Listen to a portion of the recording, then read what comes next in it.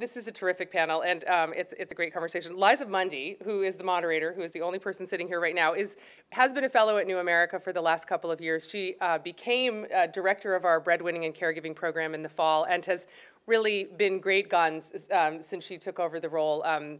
Anne-Marie and I have been with her all over the Eastern Seaboard, rallying lots of interest in this subject. She's the author of The Richer Sex, among many other books, and she'll be a terrific moderator. Everyone else can come up now. Brigid Schulte,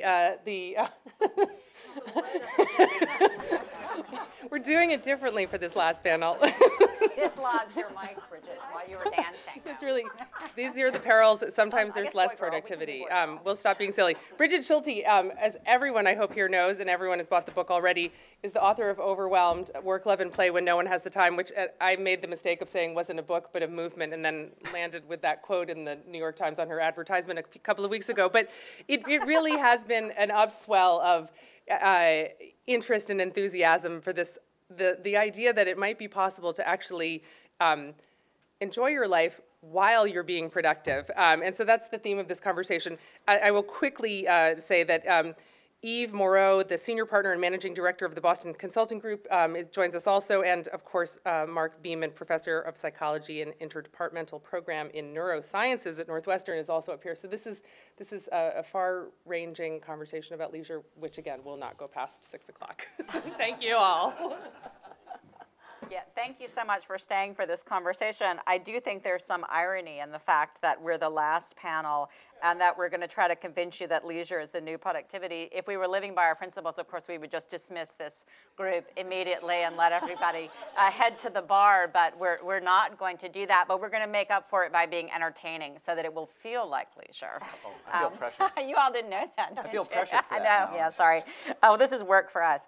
But in fact, I think that because this is a group of people who have stuck around to the last panel of a 2-day conference, this suggests to me that this is actually, in fact, a very hardworking group of people who probably quite love their work and are exhilarated by the life of the mind. And it may take some convincing to persuade people in this group that, that leisure is, in fact, the new productivity. So, Brigid, I loved in your write-up in our program, you invoked John Maynard Keynes's prediction back in 1930 that by 2030 we would be working a 15-hour work week, and that all would have the time to enjoy, quote, the hour in the day virtuously and well. And just to make sort of a lowbrow analogy, some of us may recall that in the Jetsons, which was a cartoon that aired in the 1960s, that envisioned life in 2060, George Jetson was actually working 2 hours a week. So he worked 1 hour a day, 2 days a week. And so for some reason, whenever people envision the future that technology and progress are going to give us, they envision this life of leisure, of a shrinking work week. And so I'll start with you, Brigid, to explain why that didn't happen. I think Ben Honeycutt is a leisure researcher that I spoke to for the book, and he said that that's really animated his entire career. What the heck happened? You know, you had in the 30s, and you actually in the 30s to the 50s, you had a lot of economists and thinkers saying we were on the verge of this coming age of leisure, that we would be able to retire by now at age 38, that we would work maybe 6 months out of the year, that there was this growing productivity, and we would all have sort of our basic needs met, and so that the rest of the time we could work, you know, kind of these short hours, and then have the rest of the time in leisure. And leisure has gotten a real bad rap, and I have to be perfectly honest. When I was reporting this book, I would get very embarrassed to say here at the New America Foundation that I was reporting a book about leisure time. I ended up chasing one of the board members out to the elevators once. No, really, there's scholarship, I promise. And I think that's what's really interesting. We really devalue that sense of leisure. We think it's laziness, or we think that it's just sloth and sitting around. And, you know, leisure really is in the eye of the beholder, but it's actually the ancient Greeks, they said that it was the time and the place where you most refreshed your soul, where you became so connected with what you were passionate about. And Liza, you make the point that many of us are passionate about work. And so sometimes our work hours creep into the rest of our lives. And, well, you know, what's so wrong about that? And what is so wrong about that, and what is so wrong about our overwork culture that we hear, and we'll hear from our other great panelists here, we hear in the United States, if you just look at work hours, we work among the most hours of any advanced economy, save South Korea and Japan. And I will remind you that in Japan, there is a word for overwork called, for death from overworked, called karoshi. And that in South Korea, the Wall Street Journal just reported that they have meditation prisons where people who are overworked go to check them in, to check themselves in and wear like a little prison outfit just to get away from work. So we're not quite that bad, but I think what's so important to understand is that, so we work these long hours, but then when you look at our productivity, and you divide GDP per hours worked, or to get a measure of hourly productivity, well, we're not that productive. And Japan and South Korea are actually at the bottom of the barrel. So what that means is that we're working long hours. We are just physically present. But after a while, we become these butts in the chair. We don't really produce much. And as we move into, we're talking a lot today and yesterday about moving into innovation and a knowledge economy, and how that's really going to be the stock in trade, that ideas are really what we need. Where do those ideas come from? And we're going to be hearing more about that. But I'll just close my little section with, as I was thinking about leisure and even idleness, one of the most compelling arguments that I ran into is a story about J.K. Rowling. At the time, and back in 1990, she was a researcher for Amnesty International. She was on a train between Manchester and London. The train gets stopped on the tracks for 4 hours. Everybody around her busily takes out work, and I'm sure if they had smartphones, they would have gotten, answering emails and dealing with their backlogs. She stared out the window, totally spaced out, completely idle, did nothing. And in 4 hours, the entire plot of the magical Harry Potter series just fell into her head. And now why? One of the reasons could be neuroscience is finding that when we're idle, our brains are actually most active, and that something called the default mode network lights up. And that default mode network works like little airport hubs that connect different parts of the brain that don't typically connect and talk to each other, so that in that idle moment, stray thoughts, memories, visions, ideas all come together in a very new way, and that's what leads to innovation and breakthrough thinking. Well, that seems like a great segue. Mark Beeman, if you could just talk a little bit about that brain process, and maybe you can explain the difference between these moments of insight when something really actually productive and valuable comes, as opposed to moments I've had when some just sort of absurd thought comes that it turns out to not be workable, or just moments of sort of feeling stupefied and drifting in a way that's actually not that productive, or extreme fatigue. So what's going on in these moments of real insight? So I guess first I'd point out that a lot of good ideas come up both ways. You can have a lot of great ideas just by analyzing information and continuing to do the same methodical type of thinking that you have typically done. But sometimes you're stuck and you're not sure about the right way to go about solving the problem, or you can't quite find an optimal solution. Sometimes those impasses are resolved by a sudden moment of insight, this aha, eureka moment. There's countless anecdotes about them, but as was pointed out earlier, anecdotes are not scientific evidence, so we naturally are looking at the evidence to see if some of what's told in the anecdotes is true, and then what are the actual brain bases to sort of separate these processes. And we do see that there's a trade-off between even successful solving of problems, whether you solve it sort of analytically, step-by-step, methodically, kind of knowing the processes that you're going to engage in order to solve it, as opposed to by insight, where sort of the answer comes to you not from nowhere. It has to come from your brain. It has to come from some thinking, but maybe thinking that you weren't necessarily aware of, maybe when you're in the default mode or mind wandering or other episodes, or just even sometimes while you're still working on it, but it sort of comes from a different direction of your thoughts. And we see actually opposing patterns in some of the types of processing that are necessary to solve by this sudden insight and in sort of more creative type of problem solving than a more stepwise analytical type of processing. And there's a real opposition to the types of attention that you engage. So usually when we talk about paying attention, and most of what you're told to do at work is pay attention, focus, focus. And in order to do that, whether you're looking at it sort of cognitively or even with neuroscience, you can see that you're actually, in order to pay attention to one thing, you often suppress a lot of the other information. And that helps you focus. And that's great for a lot of what you want to do. But sometimes you need to pay attention to other information that initially seems unrelated, but it turns out to be very usefully related to the problem you're trying to solve. And if you suppress that thought, you're never going to get it.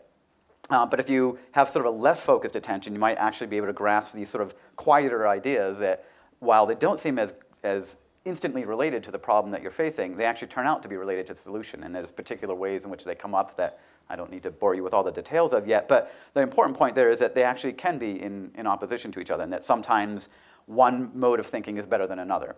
So very often I get asked how do we have more insights? And one key response is, well, you don't always want to. A lot of times you really do want to keep working harder and focusing until you've amassed all the information that you need and you're ready to tie up all those loose ends, because now you have them somewhere in your mind, maybe not necessarily consciously. And so you can put them together using this other form of attention. And it turns out that stress is really good for causing you to focus. So there's this thing called weapons focus. It's been talked about for half a century. If you see a threat, you tend to engage and focus on that threat because you don't want to be distracted. You want to make sure you can monitor the threat. And so you can have a very sharp, narrow focus. But then that's going to make it harder for you to see the other things in the environment or in your own mental landscape that might actually turn out to be useful for you to sort of come up with a more creative solution or to explore your environment. So does that argue that we need workplaces that allow us to be flexible enough that we have that period of time where we're gathering information and we're focusing and we're amassing, and then we need a period of time where we can allow those thoughts to work themselves out? Well, I would say at least some of the time you need that. So it's good to have this sort of diversity of skills that you can apply one or the other. And so you might need some time when you're not just constantly stressed. And very often when you're stressed to come up with a solution, someone mentioned competition, like sort of government competitions for coming up with the best solution. And those can be useful for bringing other people into trying to solve a problem. But when you give people a big competition or incentive to solve a problem, they actually often will rush to a very quick and rapid solution that's not actually optimal. And sometimes it takes longer thinking and broader thinking to come up with a more optimal solution. So when you're constantly stressed to do it, you might not work out as well. So I want to have different moments when there's at least the opportunity to be relaxed and not be trying to come up with something instantly.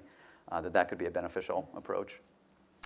And so, Yves, when you do your corporate consulting, and you've written about complexity and sort of how to cope with complexity and how to simplify, has the workplace and have our work lives become more complex? Has the complexity become exacerbated? And if so, why has that happened? Yes, you're totally right. The workplace has become more and more complicated. But I was listening to what your panelists were talking about, and what came to my mind is that we talk about work, we talk about leisure, but what was clear in what you were saying is that we cannot divide our life in one part which is work and another part which is leisure, as though they were independent. In fact, we are a whole. And there is an interplay between work and leisure. When our work is stressful, a nightmare, we cannot enjoy leisure. Even if you give me 1 week of holiday after an awful day at work, I will not enjoy this week. I will not be able to read, to play music, to be with my children, to be with my wife. So there is a qualitative interplay between what happens at work and the nature of leisure. So first interplay, and second, there is another interplay which is not qualitative, which is just quantitative. If we are not productive at work, we will not be able to free enough time for leisure. So this is where I come to your point, Liza, which is basically our organizations are dealing with the new complexity of business in a cumbersome way. In organization, there are more and more structure, processes, systems, reporting needs, incentives, scorecards, committees, meetings that overconsume, that do not create value, by the way, and that just create work on work. So people have less and less time. Based on BC, our company, Boston Consulting Group, we have done various research.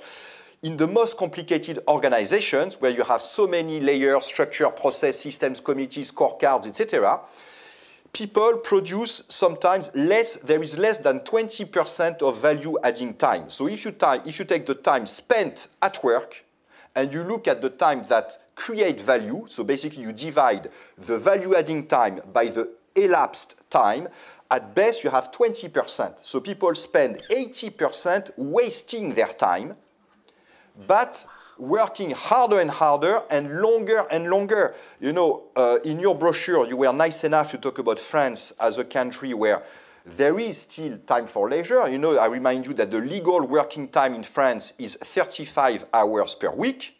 35 hours per week, legal. Huh? If you cannot work longer than that. Huh? Otherwise, you have troubles. Huh?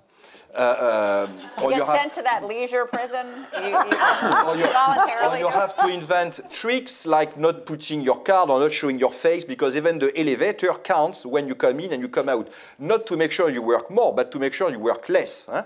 Otherwise, okay. So, but in some French companies, people have 52 hours of meeting per week.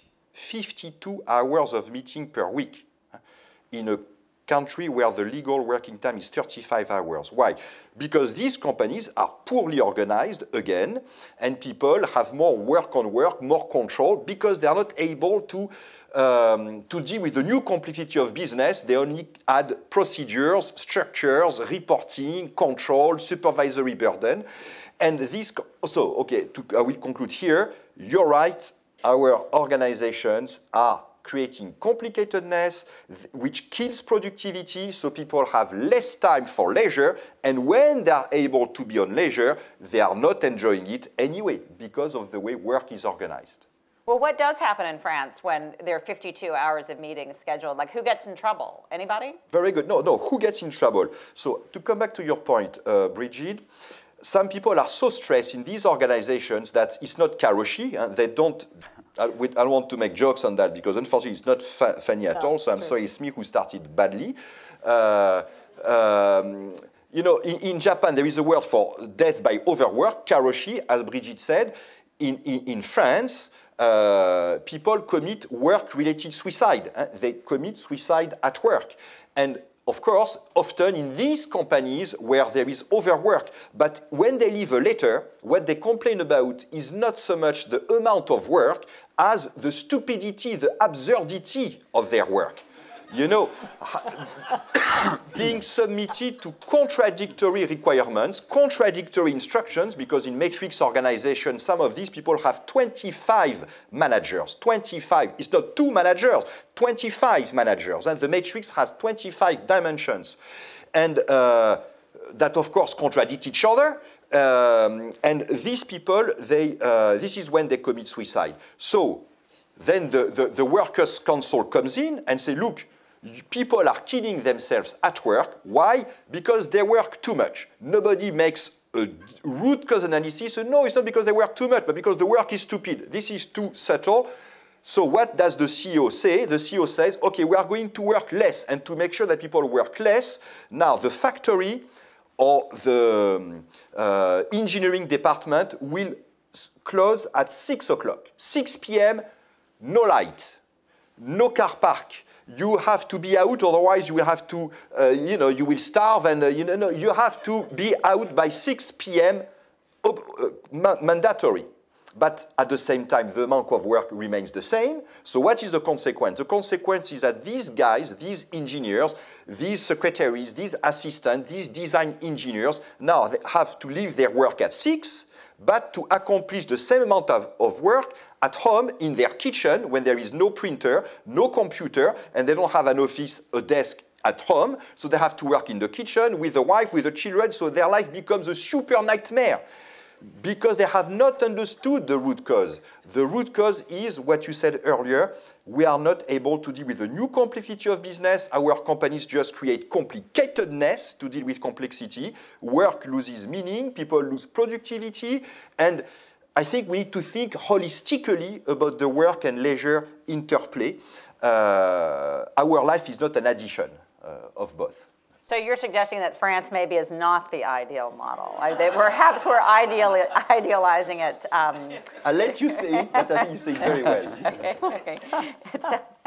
There's the there's the rules and there's the reality, I guess. So, and as you talk, I mean, you talk about the redundancy and the proliferation of managers and assignments. And again, I think about technology, and I think about this vision that technology was going to free us and it was going to make our lives more efficient and give us all of this leisure time in which to contemplate and reflect. And it just hasn't happened. And I don't know, what role do you feel that technology plays in these? I mean, how should we be coping with it in order to preserve these moments when you talk about flow, Brigid, when you are in that state where you're looking out the train window and there's the landscape, and how do we sort of banish technology in order that we can have those moments, or fight the encroachment of email and distractions? Are you looking at either of you? I think the technology was, I think Keynes, it was actually a typo. He meant 15 hours a day. That was the future he envisioned, not 15 hours a week. No, that's what we have. I don't think that's what he envisioned. Well, you know, if I could, I'll take a stab at that with the technology. I think what's really interesting, I spent a lot of time looking at time use research, and what that does not capture is really this work creep that technology has brought upon us. On the one hand, technology is fantastic. It's given us the ability to work in different places. It's given us freedom so that you can work when and where and even how you might work best. But on the other hand, because it's so ubiquitous, we can work all the time, everywhere. You know, how many of you, raise your hand, have gotten an email from your boss at 9:30, 11 o'clock at night, you know, 3 in the morning? And how many of you have felt like you needed to answer that? So then you never get away, you know, and you are always on this state that they call on call. So you're never really able to kind of flip into that kind of idle mode where you're able to kind of let your default mode network go. You're kind of always sort of in this vigilant state, waiting for the next ding to come in. So I think that's something that managers really need to think about. There's a lot of really good social science that shows we manage for hours. We're still managing as if we are still in the early industrial revolution, because it's much more difficult to manage by performance, much more difficult to manage by mission. What is it that you're supposed to do? What if you took hours completely out of the equation? It's much easier to say you're in a chair, you're working, okay, done. But that's really sort of the next challenge for managers, so to speak, is to really figure out what is the mission of this job, what is the performance that I'm expecting, how much is enough, when is it good enough, how will I know, how can we measure that? One of the things about Yahoo, Marissa Mayer got rid of the telecommuting program there, and everybody went all up in arms. The thing about it is that it wasn't a really great telecommuting policy. So what would it take to make that a better one, to have the flexibility to do your work well, to kind of crunch bound the hours so that it doesn't sort of creep on and on? Because I will tell you that work creep is not connected, is not captured in our work hours. And if you did, then our work hours would be even longer than our data shows. Do you worry that's a double-edged sword at all? Because if you do it measured on performance, I mean, part of the thing is that people feel competitive. In order to advance, in order to be performing well and to get the resources to keep doing well, you have to, outshine your other workers around you, your colleagues, and so they're just going to work more. Well, but see, there's a way to find the niche. But that goes back to the whole question of what are you measuring? Mm-hmm. And right now, social science will show that we value the people who are putting in the most face time. That face time in the office is what we value. Well, if that's what we value, then that's what we're going to get. And that's how you're going to outshine by, look at, I'm so good, I'm here at 11 o'clock at night. What if we changed our metrics? And it's going to depend. It's going to be different for different industries. It's going to be different for different offices. It's a much harder task, which is why I think we stay stuck with hours. And how about staying stuck with hours but just lowering the hours? Because I do think it's a valid point that if you're going to be measured by performance, then you're going to be constantly looking over your shoulder at who's performing and who's working harder and who's spending 23 hours. And so what if it was to, well, although you said that in France it doesn't necessarily happen, but France is one of the most productive countries in the OECD. If you take as your measure, the GDP divided by the number of worked hours. In May, for example, in France, there is what they call the bridge. The bridge is that whenever there is a holiday on the Thursday, you don't go to work on the Friday. because there is no point in going back to work on the Friday if you were already on holiday on the Thursday and will be on the Saturday. That's so nice. So and May, because you have the 1st of May, you have many saints and so on. So in May, people, depending on years, you have 6 days of work in May. So France is one of the most productive countries. Now, but still, the standard of living the standards of living are going down in France because to be productive, like in the Industrial Revolution age, as Brigid was saying, is not enough. You must not be only productive, but you must be creative, you must be inventive, and I think this is what Mark is talking about. And the way of organizing work in France does not allow for that. When it comes to technology, I think this is what is good about this foundation, the New America Foundation, because all what you are saying here should be taken into account in boards of directors, in the way organizations are managed, because organizations are a bit naive when it comes to technology, to IT, to telecommunications. You know, I am. At the beginning, I'm a social scientist. I am an organizational sociologist. And I remember, you know, the first thing you study in organizational sociology is work, of course, and then it is stress. Stress. So what is the definition of stress? What is the criteria of stress? And I remember my old professor gave me the ultimate criteria. He said, you are stressed by work when you bring work to the toilet. This is when you bring work to the toilet, it is because you are stressed. That's the criteria. As long as you don't bring work to the toilet, you are not really stressed. Yeah? Okay. Now, if you think... Should we take a poll? You know, people are tweeting that right now. Yeah. Now, and some people are reading it on the toilet. If you think about it, what has happened with the smartphone or the BlackBerry? Now we bring work to the toilet every time we go to the toilet. So this is this technology has had a creeping counterproductive effect. And I think what we are missing are people who, through social sciences, through neuroscience, through psychology, bring a little bit of wisdom in the way we use technology. You know, we are just discovering that, and we are like children who play dangerously with a new game without realizing that it should be handled with care. And it is only these kind of sciences that can bring that wisdom. Technology, as you said, is neither bad good in itself. It depends on how we are used, but you know, there is a company, by the way, it happens to be a French company, but it doesn't really matter, called Atos, which is a high-tech company, Atos. They have banned internal emails. No, internal emails are forbidden. Huh? You can use only external emails, but inside, forbidden. And you can use Twitter, 140 things. You can use the Facebook, but no forbidden internal emails. Because emails can be the ultimate sophisticated way to engineer escalation. You know, in the past, if you wanted to copy your boss, if you wanted to escalate a problem to your boss, you had to take an appointment with the secretary, knock at the door of the secretary. Hello, Mrs. Secretary, I'm sorry to disturb you. I would like to have some time with the boss. Oh, what is it about? She would take the big book, you open it, no. And today you CC your boss, and you can CC the 25 other matrix bosses that you have, and you engineer, and all these guys will be swimming among problems because of emails and CCs and Blackberries and smartphones and so on. So we need wisdom here. This is, again, part of what we call work on work, killing productivity, because you know, we have a lot of measures on that. It's a disaster. You know, we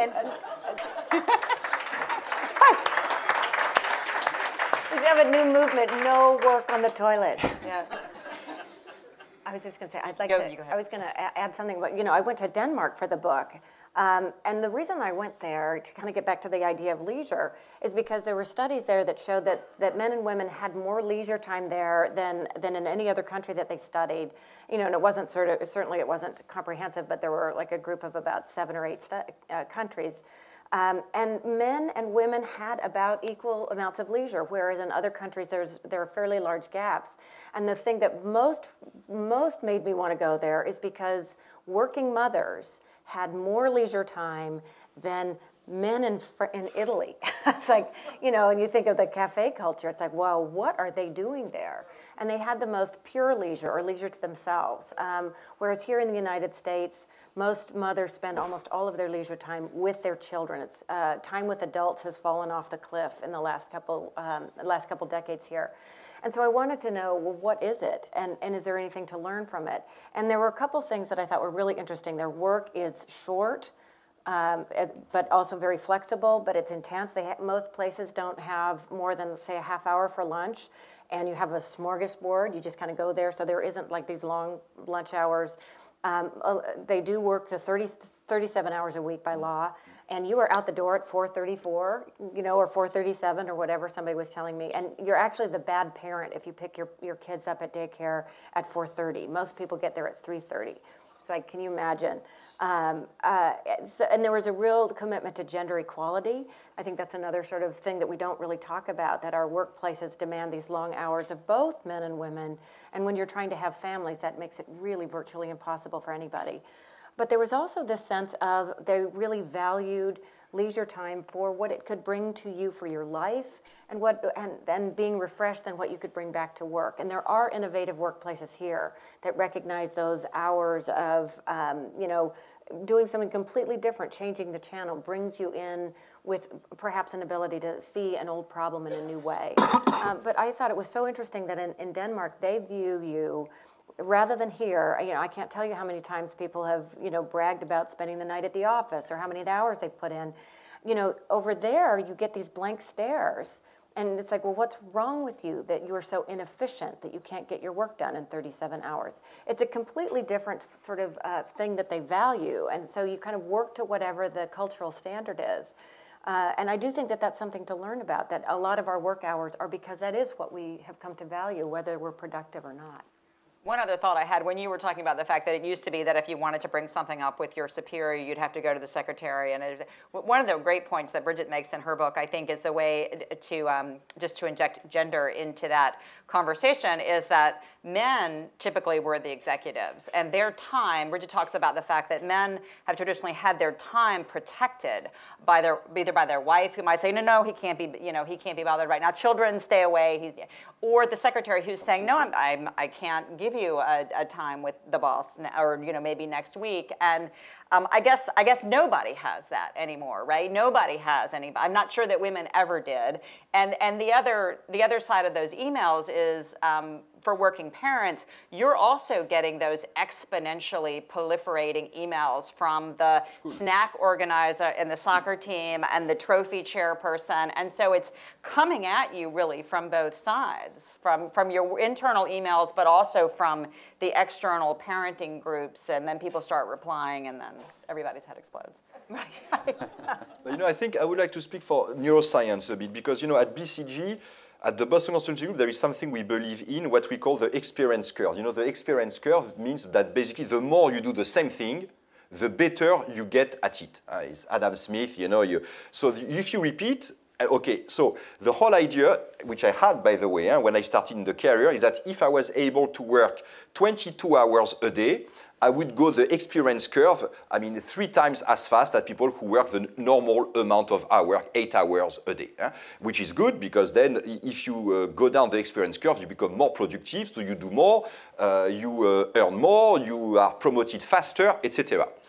Until I read about neurosciences and discovered that, in fact, in the learning effect, there are 2 things. Not only repetition, doing the same thing many times, thanks to focus, specialization, division of labor, but also memorizing, because if you repeat the same thing without remembering that you have done it already before, the day before, the month before, there is no learning effect. You are like the fish in the bowl who turns without remembering that, I've been there already. No, it's new every time. So you need learning, and you need repetition and memory. And memory is produced by a neurotransmitter called acetylcholine. And acetylcholine, this time I remember, usually I don't remember the name of the acetylcholine neurotransmitter of memory.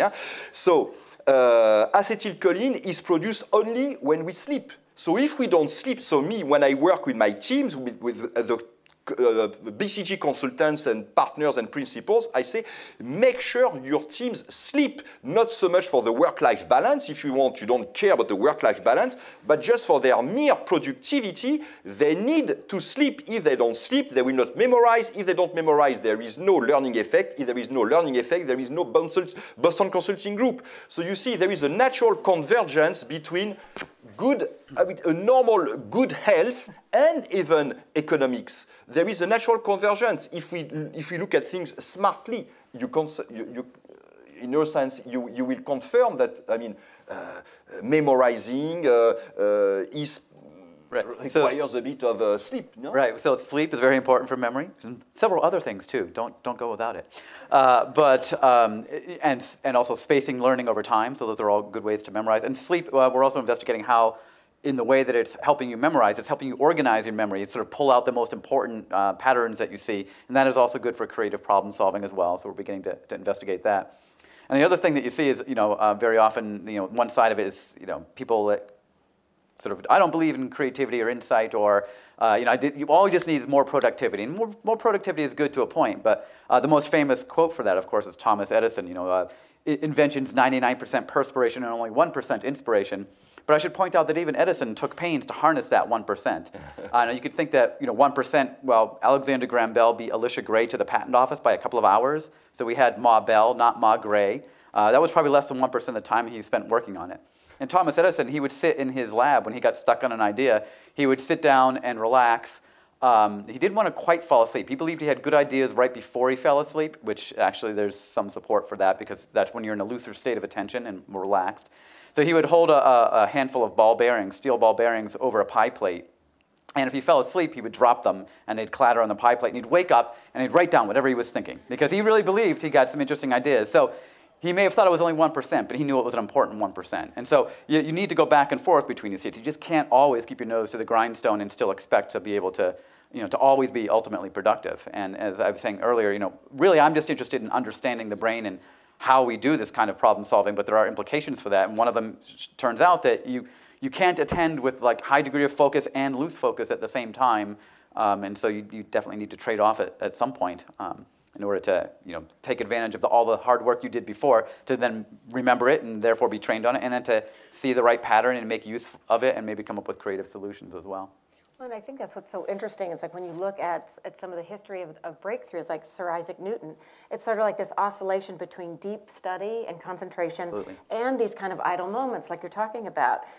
So he's somebody that was deeply steeped in the study of physical science, and then one evening after dinner, he's hanging out in the garden, he's idle, it's kind of relaxed, he's drinking tea, and this apple falls. It's like, oh, gravity. So it's like you need that oscillation between those two kind of poles.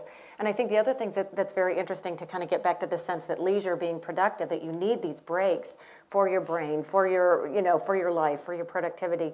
We talk about these 10,000 hours of deliberate practice. This is something that, came out a couple years ago. 10,000 hours and then you'll become a master at something. Well, that was a study that was done by this guy named Anders Ericsson out of Florida. And he went over to Berlin, to the Academy of Music there, and he wanted to see what's the difference between the most excellent virtuoso musicians and the people on the teacher track. And what he discovered is how they organized their days was very much that same oscillation. The virtuosos, they would work in these intense pulses, and then it would have intense periods of rest. So the picture of their day looked like these steep mountain peaks, whereas the people more on the teacher track, they kind of had this kind of constant habituation, sort of like the same pattern all the time. So I think that's a really great, great thing to remember. Yes, put in those 10,000 hours, but not constant 10,000 hours. That's excessive. Yes. You need Without those sleep. breaks. Yes. You need the peaks and valleys. So I think we ought to have time for a couple of questions. Are there any questions out there? I see the first hand that went up close to the mic right there. Yes. Hi, I'm Maria Saab. I work with NAF. My question is, we've seen throughout these past 2 days a lot of conversations about technology and moving forward and income inequality and lack of jobs. So the implied notion there is we need to work harder and learn more and do more. Do you think in the technological age where we're moving forward at a really fast pace, leisure and mindfulness and wellness can be a counterculture to all that? Is that a possibility, or is that going to be difficult to thrive? Will that have a difficulty thriving? I think you have to have both. You know, I think that with technology in the fast-moving world, and I'd love to hear what you guys have to say, but it's like it's the same thing. You know, more is not more, and more is not better, no matter what speed you're living in. You have a thought? Well, you know, to me, again, productivity is a driver of efficiency. Sorry, technology is a driver of efficiency and therefore productivity, which can free some valuable time for leisure. But technology in itself depends on, has no effect in itself. It depends on how our structure, our governance, our processes, our managers, our leaders are using it. And this is not in the technology. It is outside the technology. And if we are not able to invent the new way to, you know, we are going through a new economic revolution. And every time there is a new economic revolution, it entails an organizational revolution. And the first industrial revolution of the 17th century created a radically new way of organization. The one at the end of the 19th century created a radically new kind of organization. Today, we are going through a third economic revolution. We can call it globalization, hyper-competition, the networked economy, whatever. It will entail a radically new way of organizing work, of performing work, of managing work. And as long as we have not found this new way, technology will be used in the worst manner for companies, or perhaps the best thanks to luck, coincidence, miracle, serendipity. So we need to think about how we organize for this new economic revolution. And technology is just one ingredient. In itself, it will not improve work, productivity, and free time for leisure. It depends on the other parameters, the way we structure, manage, organize work, I would say. Rest right there. Hi, my name is Yves Morieux. I'm from Arizona State University. And my question has to do with, we always hear a lot of this data that's very monolithic about work hours increasing or productivity across all industries and all sectors. And I was wondering if the panelists had any information about this being broken down by different sectors and industries, because it seems to me that this data might be skewed by, say, the financial industry, or like if you're a big bank, you're working for a big bank, and there's a big merger and acquisition thing going on, or you have to be on call for a client all the time, that this might actually skew the data so that it seems that maybe not all industries are suffering from this type of issue. Well, I think when you look at the data and you start breaking it down, two things, you know, what really started happening is that it's sort of like a division in work hours. So among white collar workers, you know, to be really clear, that's where the work hours have been climbing since about the 1980s. And you're right, you know, the bank industry, Silicon Valley, you know, 90 hours and loving it on their t-shirts. Where at the same time, you know, for low wage workers or working class folks, their hours have been falling. So that's where, you know, and then you kind of get this average that doesn't really mean anything because you've got really two very different realities. And then you've got, you know, people at the lower end of the socioeconomic spectrum then who technically have more, you know, you'd say more leisure time, but that's not really great leisure because you're worried Or about, they work less hours in one job, but they work multiple jobs because multiple they're not jobs. making enough to, yeah. Right, and so you're cobbling together a bunch of stuff to just try to hang on and make ends meet, you know, and we've learned earlier today, you know, wages have been stagnant or falling, and particularly in that low wage category. So the problems of leisure are there as well, but they're very different, you know, and the need and the requirement for leisure is just as critical. You know, the good life requires work, love, and play, and that's for everybody. The only sectors that have been able to improve their productivity is when, thanks to IT, they were able to have more multitasking. You know, there has been a rebound in productivity in the US around 2000, starting in 1998 and ending in 2004. That's the rebound. That basically killed the Solo's paradox. Remember Robert Solow, 1987, wrote his famous article, we see computers everywhere except in the productivity statistics, that we should see improve, no improvement. Well, around 2000, a rebound. But why this rebound in productivity? Only in the industrial sectors where you could have multitasking thanks to IT. What is multitasking? Multitasking means that in the past, when you would go to a bank, let's say 30 years ago. You had the teller, you had the cashier, you had the sales guys. And when there was nobody to whom you could sell a product, the sales guys was reading the newspaper. And the cashiers was taking the money from people coming to cash money, etc.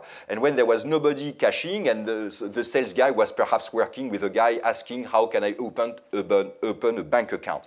Today, thanks to IT, people can be connected to potential customers, have on their computer the segments of customers they need to call. They can open a bank account directly. They can give cash to people. So basically, people work more, you know, because they are multitasking. The same guy can act in a bank as a teller, as a sales guy, and as a cashier, so to speak. But if you think about it, what has happened is that there is more hours of work. Sorry, there is more minute of work per hours of presence. More minute of work per hour of presence. Less idle time.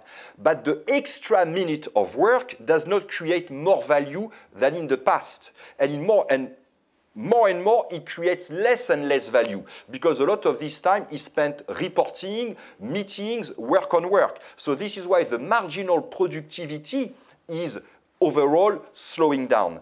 And when there are only 24 hours in a day, so when, thanks to multitasking, you fill up this time, then productivity improvement are bound to slow down. So this is the only sector where people have seen their productivity improve thanks to multitasking. Apart from that, no productivity improvement because we use everywhere the same management solutions that are obsolete based on Taylorism, as Brigid was saying, and based on, you know, these hard and soft approaches that I'm describing in my book that are totally obsolete across sectors. Well, yes, I feel that the good life requires now that we break for a cocktail reception. I think we all deserve it. Thank you so much. You all were fantastic.